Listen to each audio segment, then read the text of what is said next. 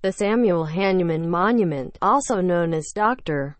Samuel Hahnemann, is a public artwork dedicated to Samuel Hahnemann, the founder of homeopathy. It is located on the east side of Scott Circle, a traffic circle in the northwest quadrant of Washington, D.C. The Classical Revival Monument consists of an exedra designed by architect Julius Harder and a statue sculpted by Charles Henry Niehaus, whose works include the John Paul Jones Memorial in Washington, D.C., and several statues in the National Statuary Hall collection.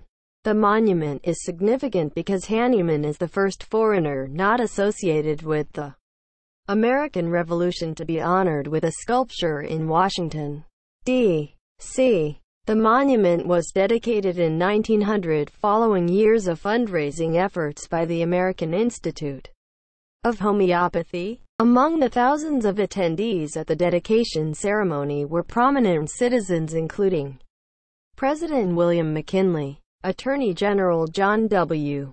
Griggs, and General John Mulder Wilson. The monument was rededicated in 2000 and a restoration process was completed in 2011.